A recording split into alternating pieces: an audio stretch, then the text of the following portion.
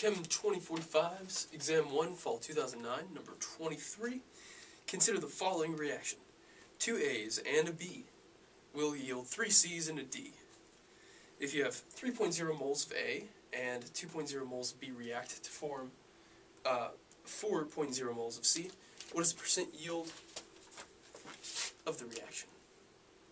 So percent yield is let's talk about this.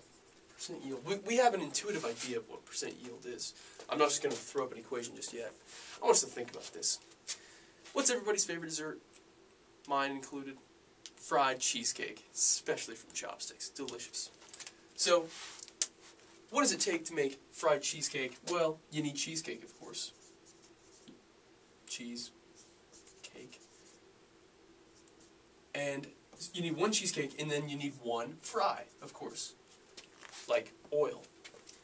And what do you get? You get one deliciousness, we'll say. One great dessert. So, the thing is, though, what if I have 10 cheesecakes, and I have, 10 fry available, and during the process, I actually drop a cheesecake, and I spill some of my fry, and so ultimately I only produce 8 desserts. Even though, having started out with 10 of these and 10 of those, I could have made potentially 10 desserts, right? So what was my percent yield of that reaction, of my delicious dessert making? It was 80%. I only got 80% yield. So essentially, the 8 desserts that I actually got, divided by the 10 desserts I could have made, theoretically, gives me percent yield. So, that makes sense, right? So percent yield is your actual divided by your theoretical. And then if you want to turn it into a percent, you just multiply it by 100%. And again, why did the actual not equal the theoretical? Because I maybe messed up somewhere. Maybe one of the fried cheesecakes sadly got burnt or something like that. So that's why actual is less than theoretical.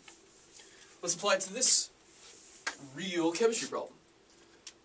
Theoretically, what could I make if I had 3.0 moles of A and 2.0 moles of B?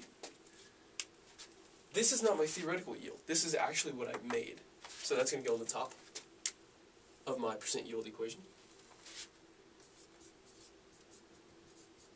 So for this reaction, I actually made 4.0 moles of C. Now the next step is to find out, theoretically, how many I could have made, based on what I have. Which one of these will run out first? Will one of them run out? Maybe I don't have a perfect enough quantity of these to use them up both at the same time. So I have currently 3.0 moles of A. So this is how much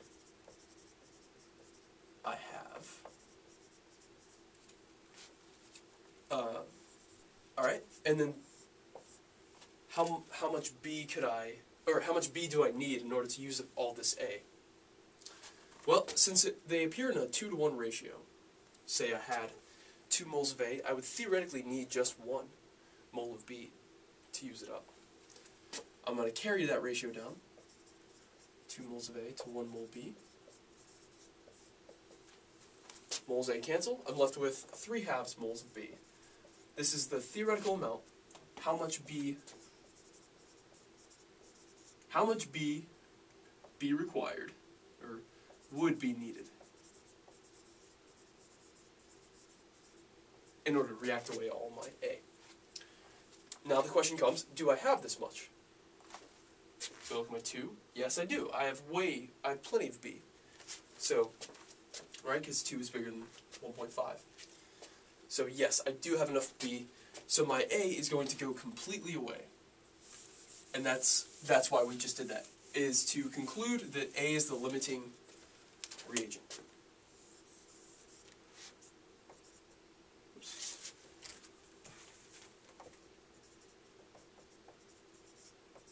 Okay. 17 ratio. So we're going to start with our A, 3.0 moles of A. Now we know that that's going to run out first. And we're going to convert to C. How much could we theoretically make? So for every 2 moles of A, I have 3 moles of C. Moles A cancel. I'm left with 9/2 moles of C. That amount is going to go down on the bottom here, in the theoretical spot. Multiply by 100%. For those of you afraid of fractions, don't be. 2 comes up to the top, makes 8/9. Mole C cancel, mole C cancel. I just multiply that by 100%, and I get 89% yield. Not too bad for chemistry.